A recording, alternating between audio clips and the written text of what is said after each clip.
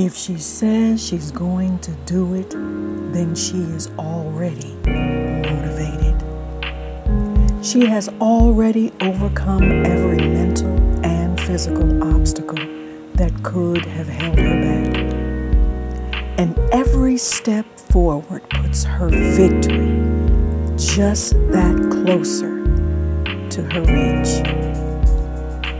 She is empowered by faith and not your approval. In fact, by the time she realizes you didn't think she could, she already has.